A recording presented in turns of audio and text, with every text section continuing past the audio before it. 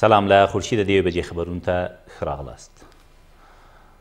د ټولو پروازونو پر مخ د پاکستان د هوایي حریم له تړل کېدو وروسته اوس د افغانستان هندوستان پروازونه د ایران له فضا ترسره کیږي.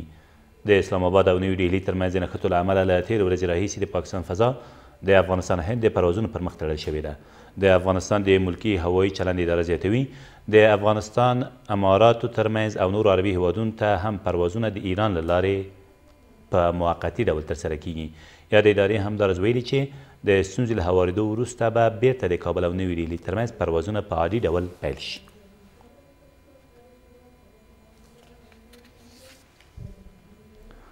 د طالبانو او امریکا د استازو ترمنځ 2 ورځنۍ خبرې تیر ماښام په دوحه کې پای ته ورسېدې او 2 ورځې وروسته به بیا پیل شي.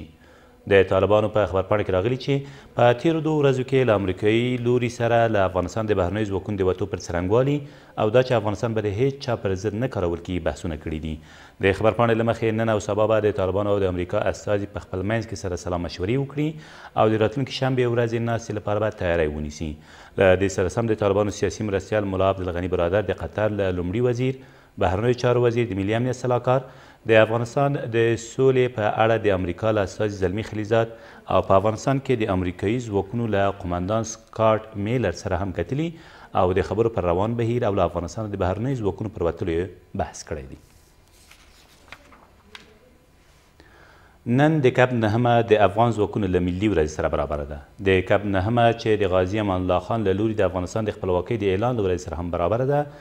2 کاله مخکې د مرغومي پر 9 د افغانستان کابینې له لوري د افغان ځواکونو د ملي ورځې په توګه تصویب شوې ده. ټاکل شوي افغان ځواکونو ته د درناوي په موخه نن له دغې ورځې په د پلازمېنې په ګډون په یو شمېر ولایتونو کې لمانځنه هم وشي.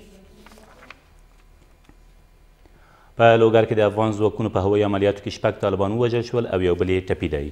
د لوګر د امنیه قمندانۍ مسؤلین وایي دغه پیښه تېر مازدیګر د پل علم ښار په دادوخیل سیمه کې هغه مهال رامنځته شوه چې د یادو طالبانو موټر بمبار او له منځه یوړل شو. د سرچینې په وینا په دې بمباریو کې د یادې ډلې یو شمېر وسلې هم له منځه تللي دي.